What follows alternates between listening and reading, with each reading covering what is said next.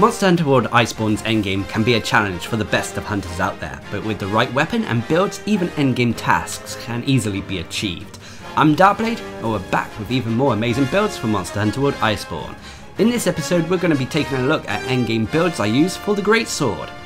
The Greatsword is probably one of the hardest hitting weapons in the game, but whilst it hits incredibly hard, it's also very slow. As a result, hunters need to read monsters and strike when the opportunity is right. Do this and you can easily crush any monster. The Greatsword builds I use tend to focus on DPS more than anything else, but at the same time each of these brings a certain new aspect through various set bonuses and quality of life skills. Now, a disclaimer for this series though, these builds are aimed for endgame hunters who have completed the main story and have access to pretty much all the weapons and armour the game has to offer. A large jewel collection is also desired, but you can always swap out jewels here and there if you do not have what is shown in the video. So the first build I use is the general purpose Greatsword build.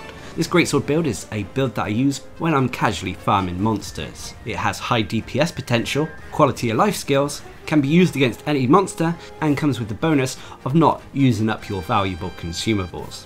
So for this build you'll need the Rex Royal Helm Beta, the Rex Royal Mail Beta, Rex Royal Braces Beta, Damascus Coil Beta, and the Garuga Greaves Beta. I've also got a Handicraft Charm 4, and for my weapon I'm using the immovable Dharma, which is the Safi'Jiiva Greatsword, that has an infinity increase augmentation, health regen augmentation, and then an augmentation of your choice, to which I've gone for a defense increase augmentation. And then of course when it comes to the mantles, these are down to personal preference, to which I've gone for a glider mantle and temporal mantle.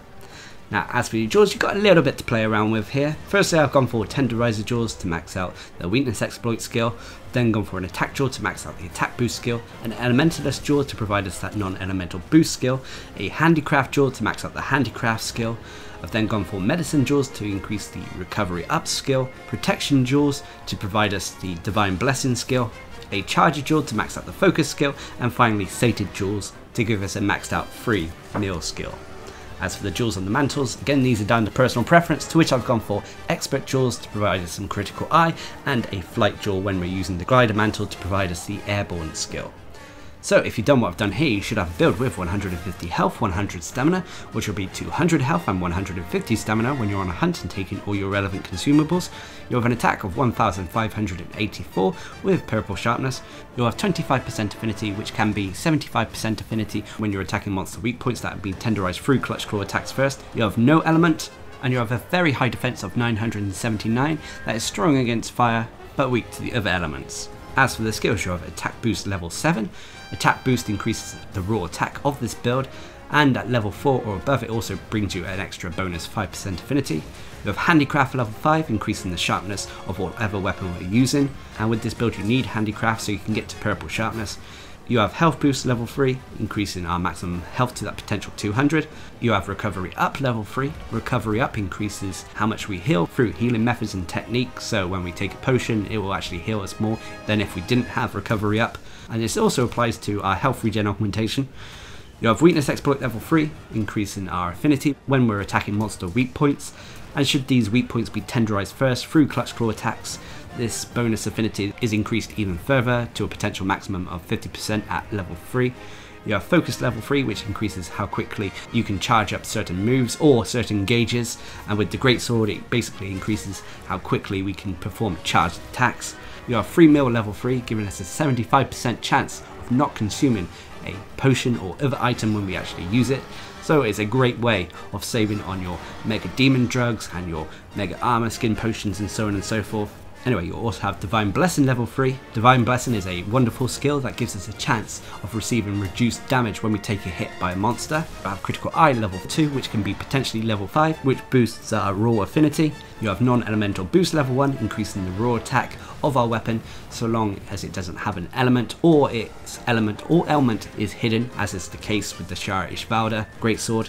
You have Coalescence level 1. Coalescence is a decent skill that when you remove a blight or other ailment from your hunter, you'll get a bonus increased raw attack, elemental damage, and ailment damage. And then finally, when you're wearing the mantles, you have Airborne level 1. Airborne basically increases the damage of our airborne attacks. Finally, for the set bonus, you have the Tigrex Essence Free Meal Secret, which allows us to get the free meal skill up from level 1 to a potential level 3. So there you have it. As you can see, it is a pretty general build, not specialising in any one area per se, but it means it's a build that could be used against pretty much any monster. It does have quality of life skills, damaging skills, and if you're low on rarer potions and other consumables, this build is one to consider if you want to save those more precious items. But every build has its pros and cons. I would say the biggest pro for this build is an all-round build that can be used against pretty much any monster. On top of that, it's a build that also comes with quite a few quality of life skills, including health boost, recovery up, divine blessing, and so on. And it's also a wonderful build to use if you're low on certain rare items like I just mentioned. This is all thanks to the free meal skill at level 3. But unfortunately every build does have its cons. The main cons for this build is unfortunately it is lower on the affinity scale, so it can't really make use of skills like critical boost and that. And unfortunately it is also a build that has quite a few rarer jewels attached to it. But nonetheless, this is a decent build to use if you're just casually hunting monsters while at the same time saving on your various items and that. But that brings us on to our next build, which is the Earplugs Greatsword build. This build is a personal favourite of mine, which is more of a utility and survival orientated greatsword build than a DPS one. Although it still has decent DPS options, I mean to be honest every greatsword build normally has decent DPS output, it nonetheless comes with skills and options that should make hunts go a little bit more smoothly. So for this build, hunters will need their Fell Shroud Helm Beta, the Damascus Mail Beta, the Fell Shroud Braces Beta, Damascus Coil Beta, and the Garuga Greaves Beta. I'm also using an Earplugs Charm 4, and for my weapon I'm using the Wyvern Impact Silver, which is the upgraded Wyvern's Ignition Greatsword, found from the event quests Every Hunter's Dream and Every Hunter's Dream 3. This has an affinity increase augmentation, health regen augmentation, and then an augmentation of your choice, to which I've gone for a defense increase augmentation. As for the mantles, these are down to personal preference, to which I've gone for glider and vitality mantles. So, as for the jewels, we have a ton of jewels to play around with this build, so if you don't have what is shown in this video, you should be able to replace them with something else and come out with a fairly similar build. So for this build I've gone for Tenderizer jewels to max out the weakness exploit skill, I've then gone for handicraft jewels to increase the sharpness of this build, a flight jewel for the airborne skill, some recovery jewels for the recovery speed skill, medicine jewels for the recovery up skill, vitality jewels for the health boost skill, an elementalist jewel for the non-elemental boost skill, an earplug jewel to max out the earplug skills, a flawless jewel to max out peak performance, and expert jewels to give us some critical eye. As for the jewels on the mantles, these are down to personal preference, to which I've gone for Destroyer and Protection jewels to provide us the Part Breaker skill and some Divine Blessing. So if you've done what I've done here, you should have a build with 150 health, 100 stamina, which will be 200 health and 150 stamina when you're on a hunt and taking all your relevant consumables. You have an attack of 1435 with purple sharpness. You have 20% affinity, which will be 70% affinity when you're on a hunt and you're attacking monster weak points that have been tenderized through clutch claw attacks first. You have no element, and you'll have a strong defense of 924 that is strong against fire, water and thunder, neutral against ice, but unfortunately weak to dragon. As for the skills, you have Earplugs level 5. Earplugs is a decent quality of life skill that allows you to ignore all monster roars, and while some players may argue that you don't really need earplugs on the greatsword as you can shoulder charge through monster roars, having earplugs at level 5 just allows you to not have to worry about that and instead focus on dealing damage, as it allows you to ignore all monster roars, leaving a monster open for your attacks, or if you're on the defense it allows you to retreat and recover some health. Anyway, you have critical eye level 5, health boost level 3, recovery up level 3, recovery speed level 3, which increases how quickly the red portion of our health bar regenerates itself over time. And this does combine with the set bonus, which we'll talk about in a moment. Anyway, you have weakness exploit level 3, focus level 3, handicraft level 3. You do need some handicraft on this build, unfortunately, if you want the Wyvern Impact Silver to get to purple sharpness. You have peak performance level 3. Peak performance is a skill that increases our raw attack so long as we have full health. And with the set bonuses we are using on this build, we should have full health for the majority of a hunt with this build. Anyway, you have Airborne level 1, Divine Blessing level 1, which can be potentially level 3. You have Non-Elemental Boost level 1, and potentially Part Breaker at level 2 when we're wearing mantles. Part Breaker makes it easier for a hunter to break monster body parts. But anyway, you'll also have the set bonus Val Soul Vein Super Recovery, which is the Black Veil Valhazak set bonus. allowing our health to regenerate naturally over time past the red portion of health. So it basically allows us to regenerate our entire health bar over time, and this coupled with the recovery speed and recovery up means that the rate at which it recovers itself is quite fast. And also, if you combine this with the health regen augmentation, it means that we should easily be able to restore our health with this build, and thus also keep peak performance active without having to sheathe our weapon and drink a potion manually. But there you have it. As you can see, again, it is a little bit of an all-round build in all honesty, but it does lean more towards the defensive thanks to having earplugs as well as that strong health regen aspect. But every build does have its pros and cons, unfortunately. The biggest pros for this build is, again, as I already mentioned, it's an all-round build. It can be used against any monster, regardless of their elemental or ailment weaknesses, thanks to the non-elemental boost skill. It has quality of life skills, health regen, defensive options, the lot. Which brings us on to the second pro, which is its health regen potential. Being able to regenerate your health thanks to the super recovery, recovery speed, recovery up, and health regen augmentation. It means that you can continue a hunt without having to interrupt your assault and drink a potion manually. This also means that peak performance should be active for quite some time during a hunt, giving you increased DPS potential. And then finally, the last pro for this build is, of course, it comes with earplugs. Now, I may be a little bit biased when it comes to earplugs, but it's a wonderful skill that gives you moments during a hunt where you're free to attack a monster or wind up your harder hitting moves or retreat to recover health and such. But unfortunately, every builds have cons. The main cons for this build is, unfortunately, it does lack a little bit when it comes to offensive skills. Whilst yes, it does have peak performance, non-elemental boost, weakness exploit and critical eye, it could have potentially made use of more offensive skills, which of course is an option. If you wanted to drop some of the more survival orientated skills or quality of life skills, you could add more offensive ones like agitator or attack boost to increase the damage of this build even further. And again, when it comes to the cons, unfortunately, again, this is a jewel heavy build, and whilst it may not have the rarest jewels out there, it still requires a lot of jewels to craft this build. But regardless, like I said, this is one of my personal favourite builds. For me, it's a very comfortable build to use, as unless you're being careless, there is low risk of fainting with this build, and it's still able to dish out a decent amount of damage, even if it isn't the highest.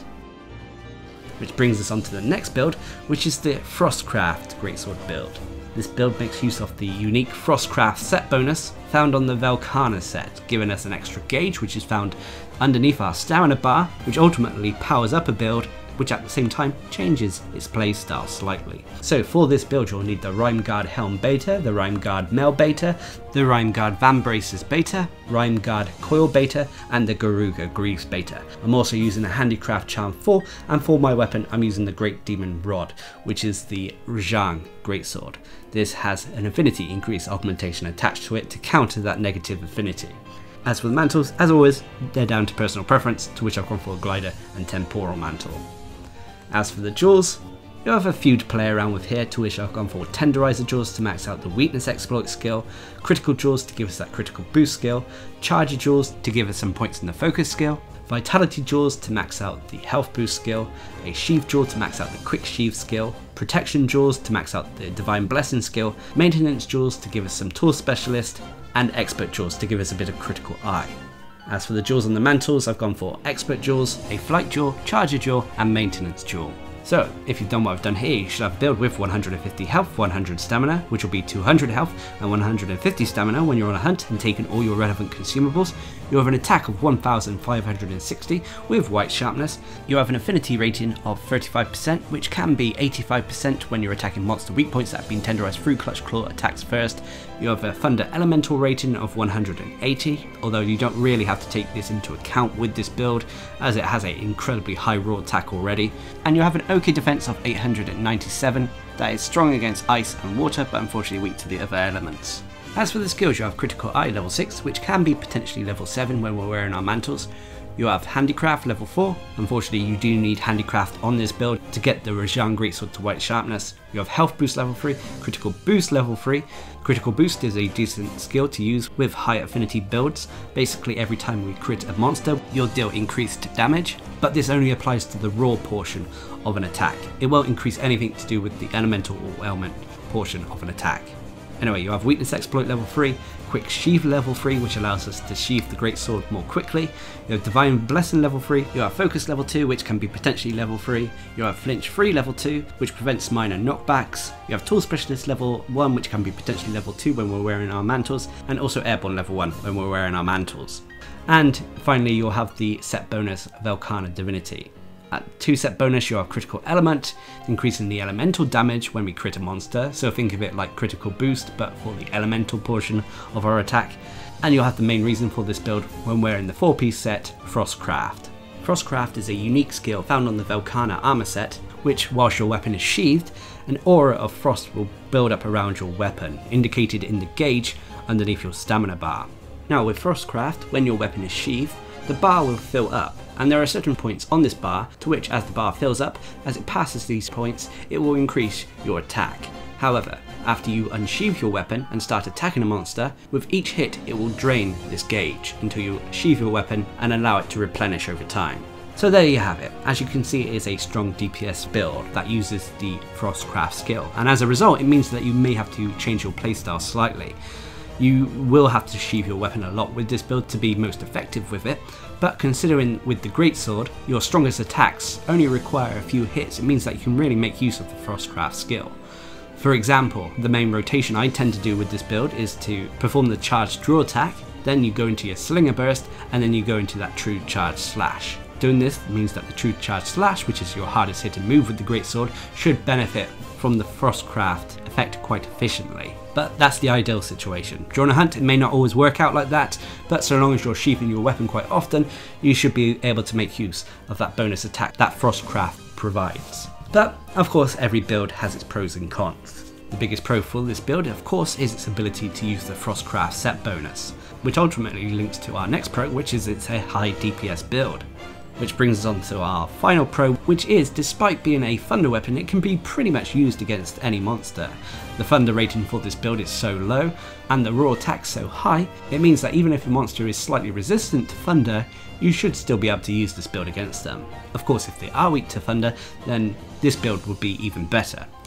But of course every build has its pros and cons. The 2 biggest cons that I would say this build has is its lack of skills that increase the build's raw attack, such as attack boost, agitator, so on and so forth, but this is kind of countered thanks to Frostcraft, which brings us on to the final con, which unfortunately this build does require a little bit of micromanagement when it comes to the actual Frostcraft gauge. If you're not used to sheathing your weapon, it may take a little bit of time to get used to this build's playstyle, but once you've mastered it, this build is incredibly fun to use, and again it is one of my favourites. Which brings us on to the next build, which is the true critical element Greatsword build. Now hear me out here, because elemental builds with the Greatsword have not always been the greatest, but I wanted to demonstrate a build that used an elemental weapon, and on top of that I wanted to make a build around this specific weapon shown in this video. So, for this build you need the Golden Headdress beta, the Silver Soul Mail beta, the Silver Soul Braces beta, Silver Soul Coil beta, and the Silver Soul Greaves beta. I'm also using a Frost Charm 5 as we're using a frost weapon, and for my weapon I'm using Xiphias Gladius, which is the Frozen Kingfish Greatsword. This is the main reason we're using an elemental build. This weapon is found from the event quest Trophy Fishing and is a very unique and goofy looking weapon. So I've added elemental up augmentations to it, affinity increase augmentations, and then a health regen augmentation. As for the mantles, these are down to personal preference. So, as for the jewels, you've got a few to play around with here, to which I've gone for Charger Jewels to max out the focus skill, Vitality Jewels for the health boost skill, Expert Jewels for some critical eye, Tenderizer Jewels to max out the weakness exploit skill, a Frost Jewel to max out the frost skill, and finally a Flight Jewel to give us the airborne skill. As for the jewels and the mantles, these are down to personal preference, to which I've added Protection Jewels for some Divine Blessing, and Challenger Jewels to give us a little bit of the Agitator skill. So if you've done what I've done here, you should have a build with 150 health, 100 stamina, which will be 200 health and 150 stamina when you're on a hunt and taking all your relevant consumables. You have an attack of 1224 with white sharpness. You have 50% base affinity, which can easily be 100% when you're attacking monster weak points that have been tenderized through clutch claw attacks first. You have an elemental ice rating of 1010, with a strong defense of 941 that is strong against fire and dragon, but unfortunately weak to the other elements. As for the skills, your critical eye level 7, you have ice attack level 6. Ice attack increases the ice rating and damage of whatever build we are using. You have slinger capacity level 5, this is a byproduct of the gear we're wearing, but increases the amount of slinger ammunition you can have. You have health boost level 3, critical boost level 3, remember critical boost does nothing for the elemental portion, it will only increase the raw attack portion of our attacks.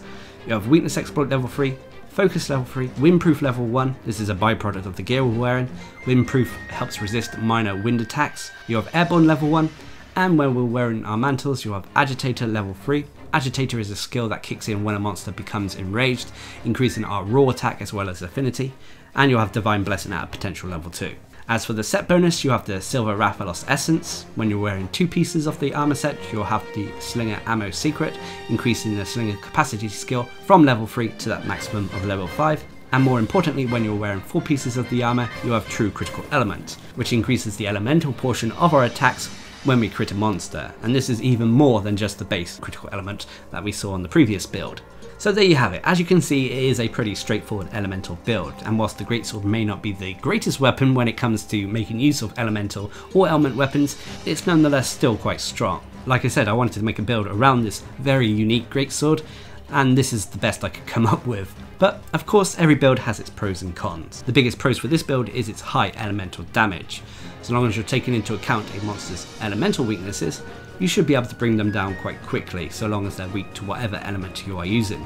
Which brings us on to the other pro, which is that technically you could swap out the Frozen Kingfish Greatsword for a weapon of a different element. But this means you'll have to swap up the charm and that single frost jaw to match whatever element you are using.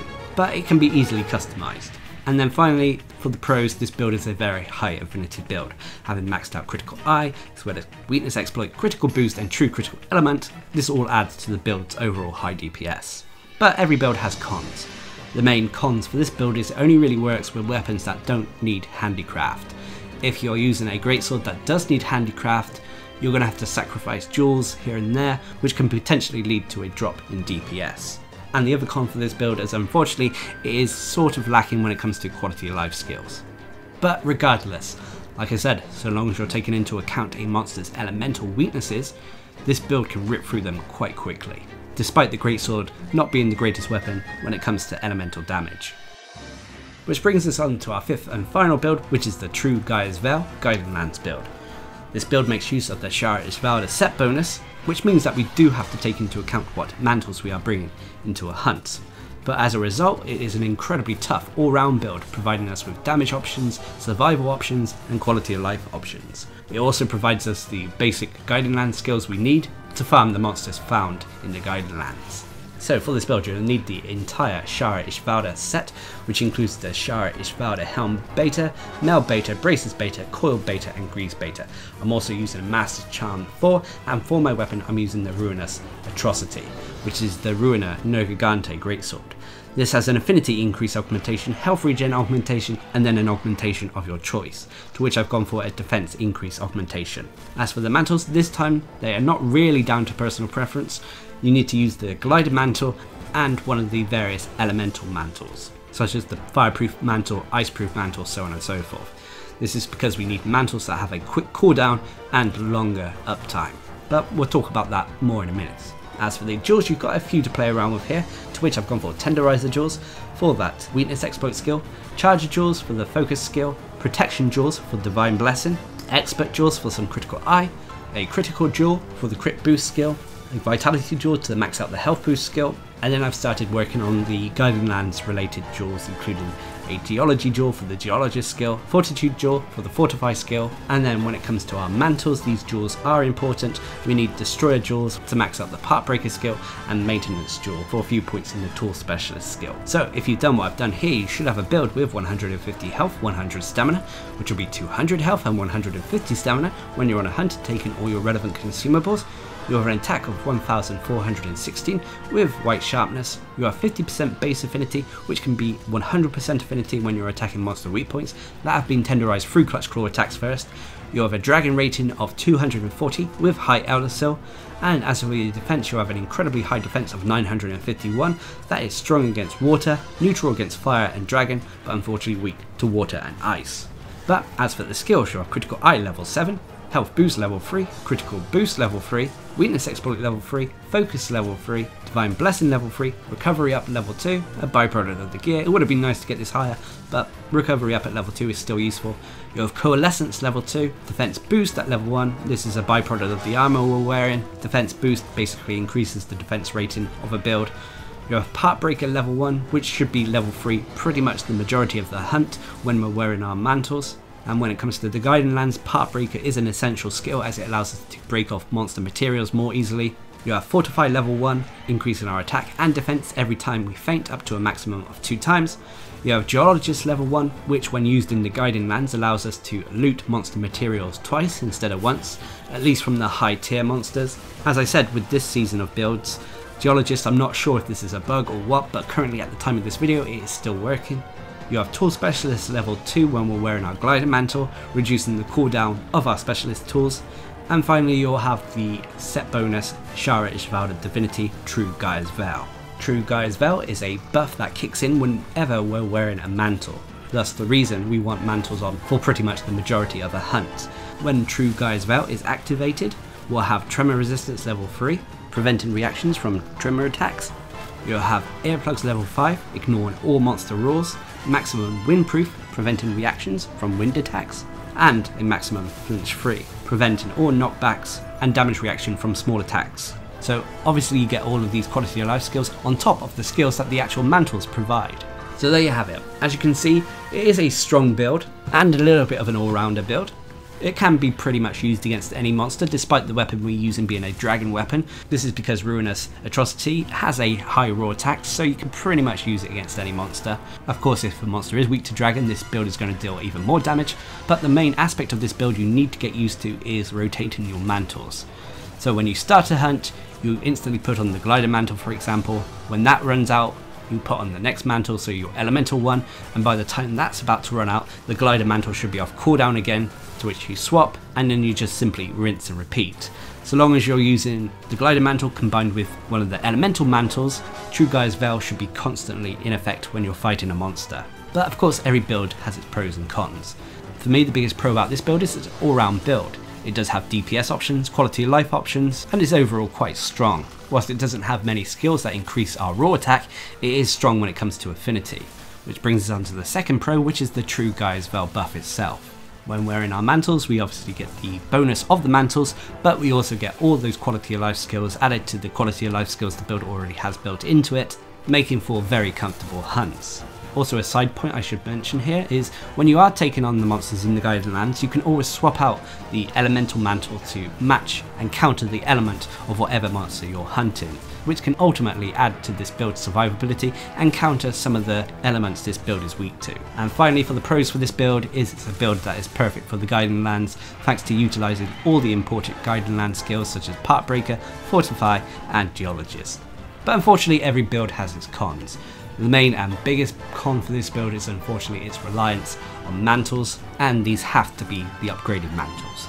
But as these are endgame builds, I'm assuming you have upgraded the majority of your mantles by now, so it shouldn't be too much of an issue. But regardless, this is a fun build that I like to use in the Guiding Lands, and can be used against pretty much any monster.